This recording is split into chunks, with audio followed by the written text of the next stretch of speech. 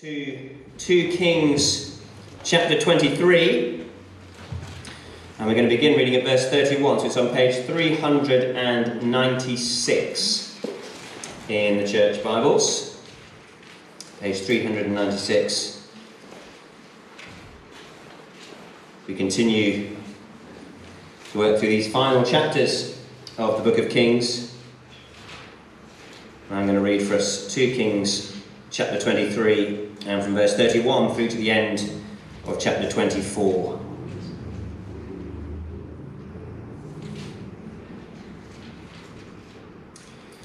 Jehoahaz was 23 years old when he became king, and he reigned in Jerusalem for 3 months. His mother's name was Hamutal, daughter of Jeremiah. She was from Libnah.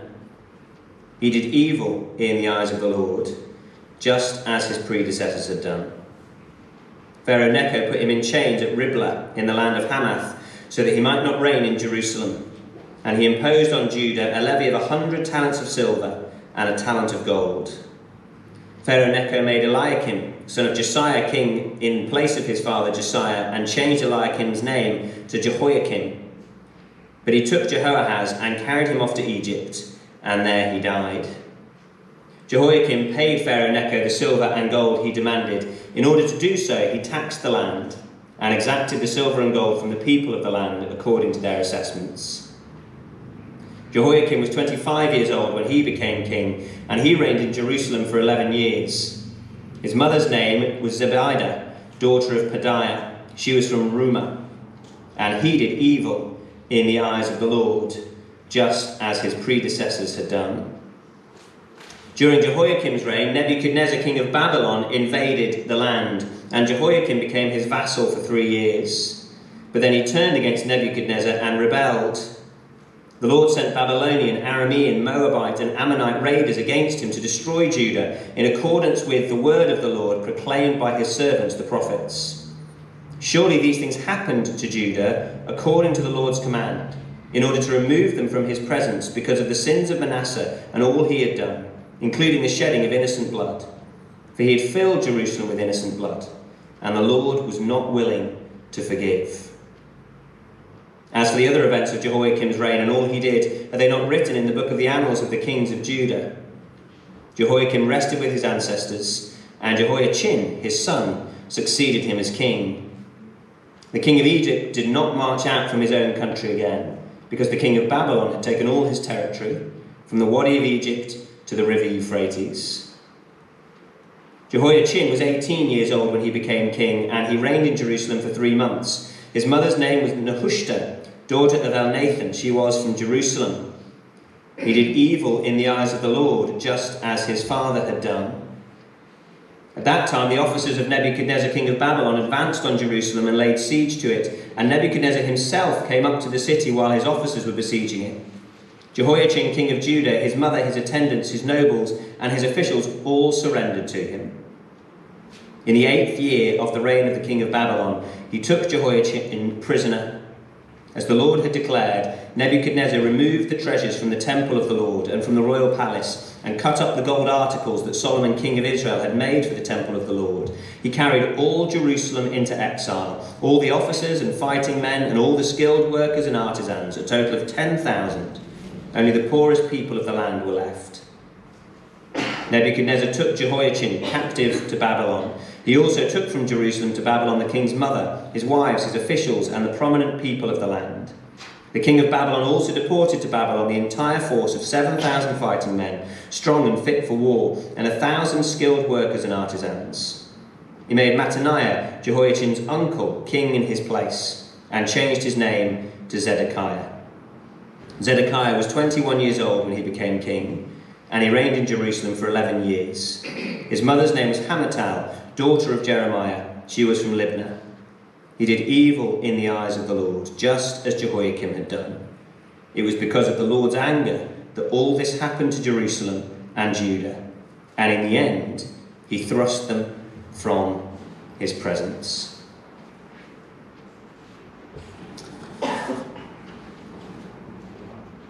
Of course, God will forgive me. That's his job. There's a quote from the German poet Heinrich Heine. In fact, apparently that's what he said on his deathbed. Of course God will forgive me. That's his job. I wonder what you make of that. And I wonder how many people on their deathbeds comfort themselves with a similar sort of sentiment, that God is good and benevolent and kind and forgiving, and therefore in the end, when it comes to it, all will be well, regardless. That God will forgive them, because that's what he does. There's a sense, of course, in which that would be a great thing for people to have picked up in life about God. For God is indeed benevolent and kind and forgiving. In fact, he's gone to extraordinary lengths to show us that, to make known to us just how committed he is to forgiveness. For the sake of forgiveness, God, in the person of Jesus Christ, gave himself up to great suffering and unthinkable anguish, even to death, so that people might be forgiven. And so for sure it's no bad thing if people come to hear and know about God as a God who forgives. But what if that's not the whole story? What if to know about God's forgiveness is one thing, is a wonderful thing, but to presume upon God's forgiveness, to assume that because he forgives, he will forgive us, what if that is a dreadful thing? If we're presuming on God's forgiveness, of course God will forgive me, that's his job, well then we will find 2 Kings chapter 24 and verses 3 and 4 a bit startling, I think. Surely these things happened to Judah according to the Lord's command, in order to remove them from his presence, because of the sins of Manasseh and all he had done, including the shedding of innocent blood. For he had filled Jerusalem with innocent blood, and the Lord was not willing to forgive. I wonder what you make of that. We're coming now to the very final chapters of the book of Kings and the final stages of the demise of God's people in the land. The northern kingdom has already gone, and now we see that the southern kingdom, Judah, is not far behind them. And here in our passage this morning, we see 2 key elements that are absolutely crucial in understanding why this is happening. One exhibited by the kings, where we see that this is a faithless slide into exile. And one exhibited by God, where we see that his is a fearful faithfulness. That's what we're going to examine this morning. Judah's faithless slide into exile and God's fearful faithfulness. These events happened over 2,500 years ago, but they have essential things to teach us today. So please keep your Bibles open as we turn to them together. And firstly, as we see Judah's faithless slide into exile.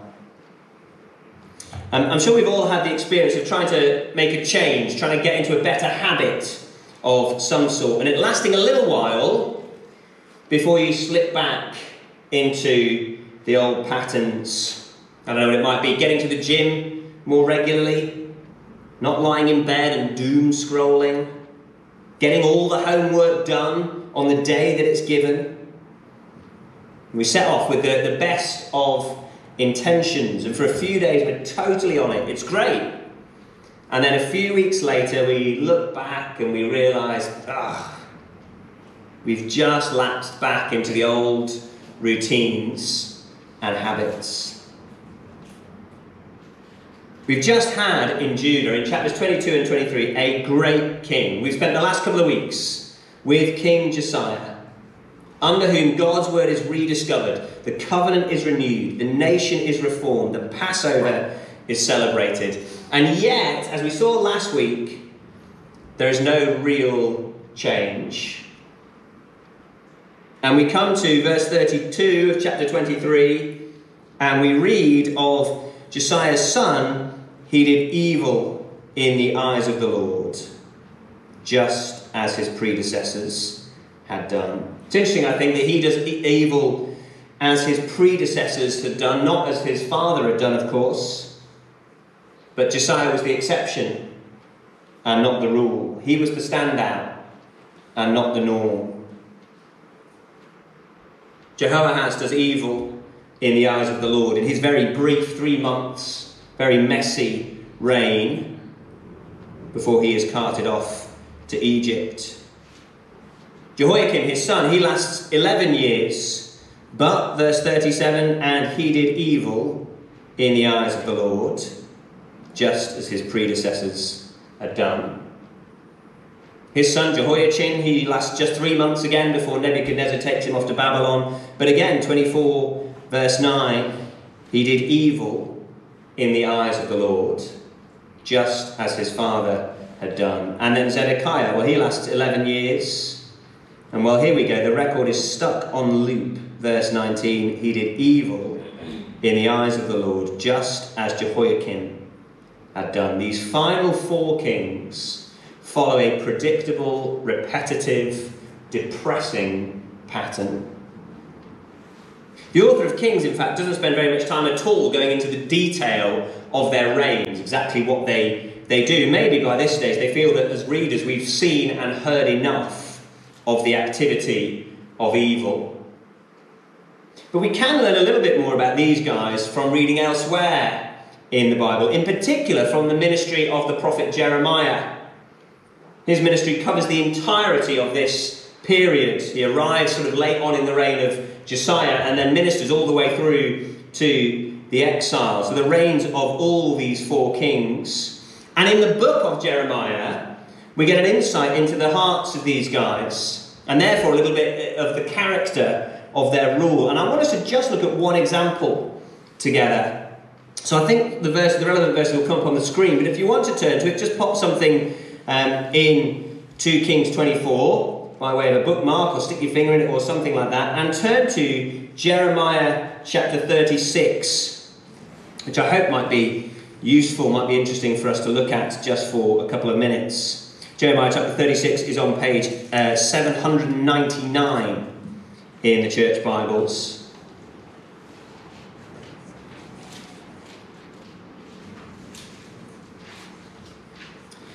So this is Jeremiah during the days of King Jehoiakim, so the second of the 4 kings in our passage today.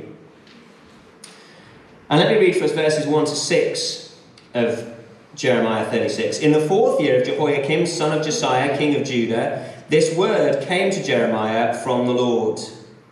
Take a scroll and write on it all the words I have spoken to you concerning Israel, Judah, and all the other nations from the time I began speaking to you in the reign of Josiah till now. Perhaps when the people of Judah hear about every disaster I plan to inflict on them, they will each turn from their wicked ways. Then I will forgive their wickedness and their sin. So Jeremiah called Baruch, son of Neriah, and while Jeremiah dictated all the words the Lord had spoken to him, Baruch wrote them on the scroll. Then Jeremiah told Baruch, I'm restricted. I'm not allowed to go to the Lord's temple. So you go to the house of the Lord on a day of fasting and read to the people from the scroll the words of the Lord that you wrote as I dictated. Read them to all the people of Judah who come in from their towns. Perhaps they will bring their petition before the Lord and will each turn from their wicked ways, for the anger and wrath pronounced against this people by the Lord are great. So Baruch does what Jeremiah asks. He takes this scroll, he takes God's word that's been given to him through Jeremiah, and he reads it at the temple so that people can hear. And whilst he's there reading it, some of the king's servants hear him. And they say, gosh, this is vital stuff, this is important stuff. The king needs to hear this. And so that is what ends up happening. So we flick forward just across the page to verse 20. After they put the scroll in the room of Elishama the secretary, they went to the king in the courtyard and reported everything to him. The king sent Jehudi to get the scroll, and Jehudi brought it from the room of Elishama the secretary and read it to the king and all the officials standing beside him. So here we have Jehoiakim the king with God's word being read to him. Verse 22. It was the 9th month, and the king was sitting in the winter apartment with a fire burning in the brazier in front of him. Whenever Jehudi had read 3 or 4 columns of the scroll, the king cut them off with a scribe's knife and threw them into the brazier until the entire scroll was burned in the fire. The king and all his attendants who heard all these words showed no fear, nor did they tear their clothes. Even though Elnathan, Delaiah, and Gemariah urged the king not to burn the scroll, he would not listen to them. Instead, the king commanded Jerahmeel, a son of the king, Sariah son of Azriel, and Shelemiah son of Abdiel, to arrest Baruch the scribe and Jeremiah the prophet. But the Lord had hidden them. God speaks through his prophet to the king. The king has God's word before him. He hears God's voice. He hears God's message to him. Now remember, we've seen that recently in Kings. We saw it just a couple of weeks ago when the book of the law was discovered in the temple and King Josiah heard it. And what did he do? He humbled himself in his heart. He tore his robes. He said, this changes everything. But Jehoiakim, even as God's word is read to him, section by section, steadily and deliberately, he cuts it up and throws it into the fire. He doesn't tremble before God's word. He treats it with absolute arrogant disdain. It's a message warning of coming judgment, and that is not the message that he wants to hear. And so in fact he receives a further message. In verse 29 of Jeremiah 36, also tell Jehoiakim king of Judah, this is the message from Jeremiah, this is what the Lord says, you burned the scroll that said, why did you write on it, why did you write on it that the king of Babylon would certainly come and destroy this land and wipe from it both man and beast? Therefore, this is what the Lord says about Jehoiakim king of Judah. He will have no one to sit on the throne of David. His body will be thrown out and exposed to the heat by day and the frost by night. You see, we're not told all that much back in 2 Kings about the exact nature of the evil that these 4 kings did. But we can assume it's pretty similar from what we've seen before in Kings, because it all flows from the same source. That's exactly what we see here in Jeremiah 36. A flagrant disregard for God. A willful ignorance of his word, and therefore an embracing of false worship and a doing of great injustice. These 4 kings are faithless and foolish. They put their trust in their own wisdom and in the might of the nations. I think that's why we're told that the king of Egypt no longer came out to fight against the king of Babylon, because that was Judah's hope. That's what the king was relying on, that the king of Egypt would come and help him out. That's where they chose to put their trust, and not in the power and word of the living God. And so they led their people into disaster and ultimately to destruction. Across the decades, under Jehoahaz and Jehoiakim and Jehoiachin and Zedekiah, we witnessed Judah's slide into exile. But we need to see that they don't go kicking and screaming. They stride towards it. They are the cause of their own demise. And it's important that we see that, as in a moment we come to consider God's place in this sorry part of the tale of his people. The author of Kings wants his readers to see that exile comes about as a result of the people persistently, repeatedly refusing to go God's way. Even when they have all the evidence that God's way is best, and even when they have all the warnings that going their own way will end very, very badly.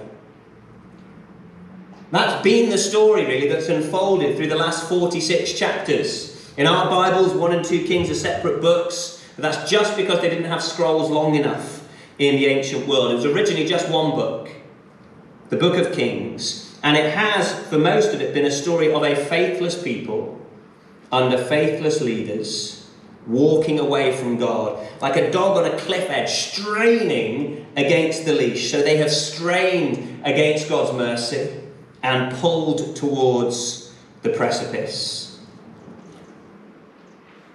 These 4 kings serve as a reminder at the very last. Exile happened because of the path that they chose to take. That is one element of what is happening here. Judah's faithless slide into exile. And secondly, the other element is God's fearful faithfulness. I mean, well done if you kept track during the reading this morning. It was not the easiest, was it really? I mean, Bible readings are all good for us. All scripture is given for our good, but they're not all as easy to follow as one another. Sometimes I worry that people think when the Bible is read, we're all just supposed to nod sagely and say, yes. But you will not have been alone if you listened to the reading this morning and thought, what on earth? I can't follow all this business with Pharaoh and Egypt and Babylon and battles here and raiders there. It is quite a tangle, all the comings and goings here, really. There's a lot of geopolitical kind of machinations happening between Egypt and between Babylon, with little old Judah stuck in between. In fact, we've got a map that just helps explain at this point in history, there are basically 2 major powers. You've got Egypt there in the kind of the orange, and you've got the Babylonian Empire spreading out from the kind of Euphrates, from Babylon there, and Judah, where Jerusalem is marked on the map there. Jerusalem and Judah find themselves squeezed right in between. At this point, they're right on the kind of the rubbing point of the tectonic plates of these 2 great powers. Because we've got then a few other nations chipping in. We've got people with different similar names, and then people having their names changed, and then people's uncles being installed as puppet kings and so on. So if history is your bag, and if military history and empires and all that, well, there's plenty of stuff here for you to get your teeth into. In fact, if you are interested in the history, this is one of those bits of the Bible where there's plenty of historical records outside of the Bible that refer to exactly this stuff, exactly the same events, exactly the same people, of course. Sometimes people talk about having the Bible and then having historical evidence. I think we need to be careful about describing it that way, because the Bible is historical evidence. But it's always interesting when there are other sources to draw on as well. And like I say, if you'd be interested in looking further into this, then let me point you towards the Babylonian Chronicle. The Babylonian Chronicle is a series of cuneiform tablets telling the story of Babylonian history, including this portion of it, including the way it intersects with Judah here. And fortunately for us, that is one of those bits of ancient history that during the Age of Empire we went and laid our hands on, and so we've got it stashed away. In fact, we've got a number of bits of the Babylonian Chronicle stashed away in the British Museum, so you can pop down there and have a look. But for the rest of us, let me just try and summarise what is going on in these verses. Judah is small and weak. And we get that from the numbers. When they cart off the fighting men, and there's a few thousand, compared to previous points in Israel's history, that is now a kind of a rump of the army. They are small and weak. Egypt, to whom Judah was relying for help, well, Egypt is bigger, but getting weaker. And Babylon is bigger still and getting stronger. That is what 24 verse 7 sums up. The king of Egypt did not march out from his own country again, because the king of Babylon had taken all his territory from the Wadi of Egypt to the river Euphrates. So by the end of this section, Babylon is the boss. That's what's happening here. That's the headline. But history for history's sake isn't why we're being told this. The author's main observation, the lesson they want to be learned, is that all history, all the different nations and rulers, all the battles, all the rising and falling of empires, it is all playing out in God's hands, in God's timing, just as God had said. Have a look down at verse 2 of chapter 24. The Lord sent Babylonian, Aramean, Moabite and Ammonite raiders against him to destroy Judah, in accordance with the word of the Lord, proclaimed by his servants, the prophets. Surely these things happened to Judah according to the Lord's command, in order to remove them from his presence because of the sins of Manasseh and all he had done, including the shedding of innocent blood. For he had filled Jerusalem with innocent blood, and the Lord was not willing to forgive. We get the same point halfway through verse 12 of chapter 24. In the 8th year of the reign of the king of Babylon, he took Jehoiachin prisoner. As the Lord had declared, Nebuchadnezzar removed the treasures from the temple of the Lord and from the royal palace, and cut up the gold articles that Solomon, king of Israel, had made for the temple of the Lord. We get it again in verse 18. Zedekiah was 21 years old when he became king, and he reigned in Jerusalem for 11 years. His mother's name was Hamutal, daughter of Jeremiah. She was from Libnah. He did evil in the eyes of the Lord, just as Jehoiakim had done. It was because of the Lord's anger that all this happened to Jerusalem and Judah. And in the end, he thrust them from his presence. The weakening and exiling of his people is not a mark of God's weakness or his inability or his apathy. It is a mark of his sovereign control of all history.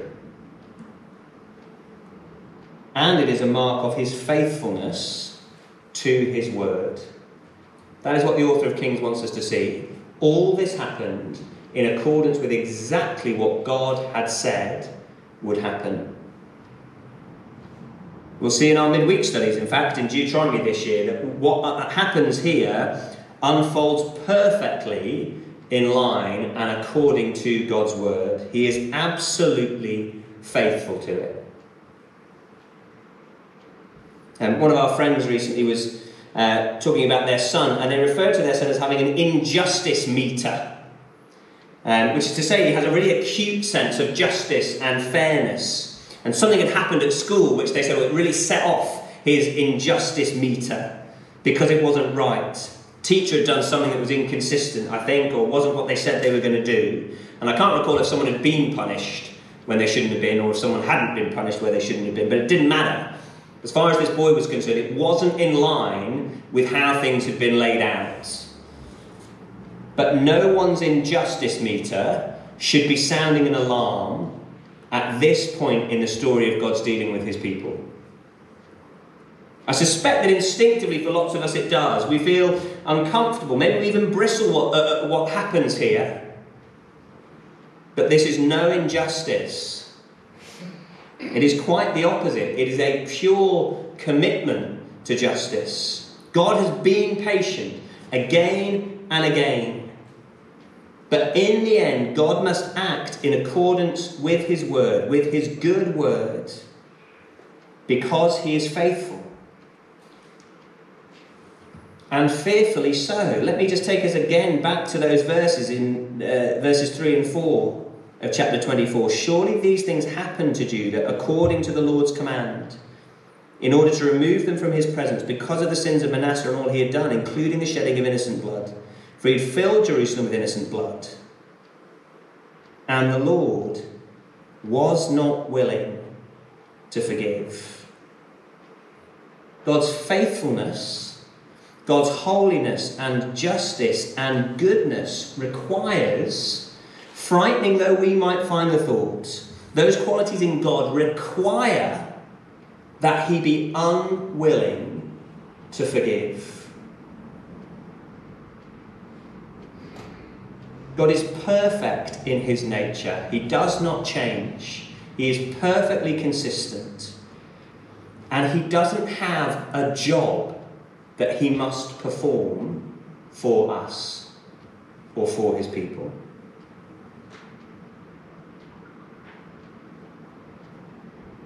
Even his unwillingness to forgive was something his people, his kings, had been warned about. If they'd have been reading his word as they had been commanded to, remember the kings were told to copy out the word of the law.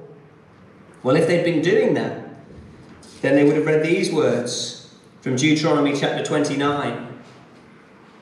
When such a person hears the words of this oath and they invoke a blessing on themselves, thinking, I will be safe, even though I persist in going my own way, they will bring disaster on the watered land as well as the city. The Lord will never be willing to forgive them. His wrath and zeal will burn against them. All the curses written in this book will fall on them, and the Lord will blot out their names from under heaven. The Lord will never be willing to forgive them. God says that's what will happen, that's what must happen if you persist in going your own way. If you presume upon his forgiveness. God couldn't have been much clearer, I don't think. If you think, I will be safe. If you presume upon God's forgiveness, God says you will not get it. So God warns, and God gives opportunity.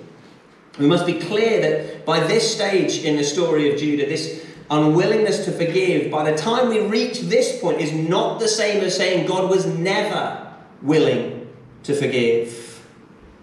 Even in the case of these kings.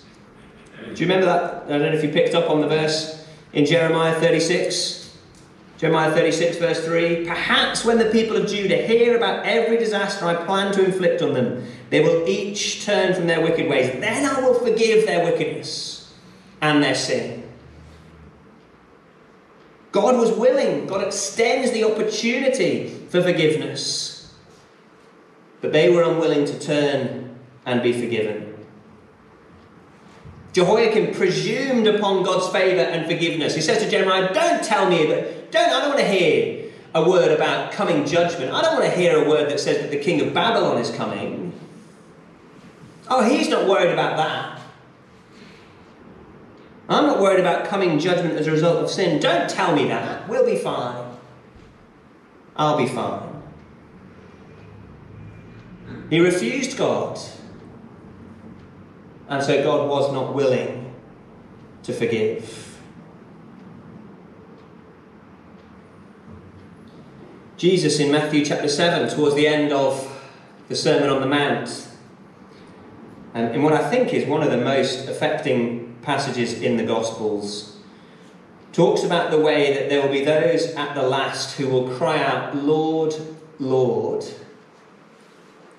And Jesus will say to them, I never knew you. Away from me.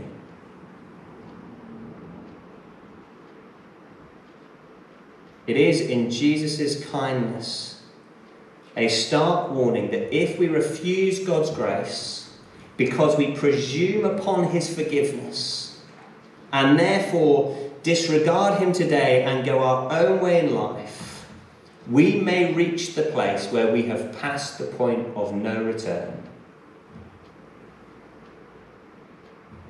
Where, like Judah, here at the end of chapter 24, we find ourselves thrust from his presence. God's is a fearful faithfulness.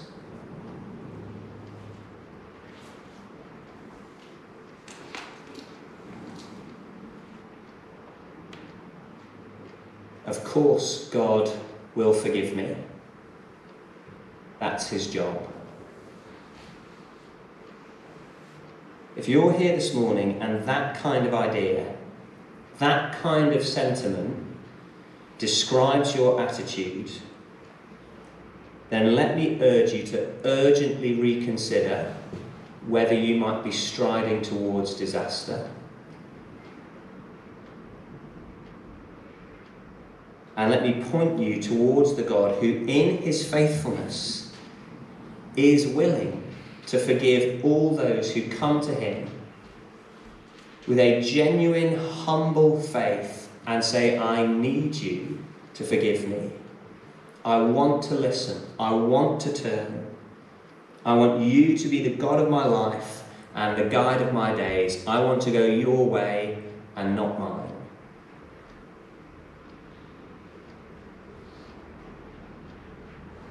Do as Moses calls the people to do in Deuteronomy. Do not presume and do not refuse, but choose life.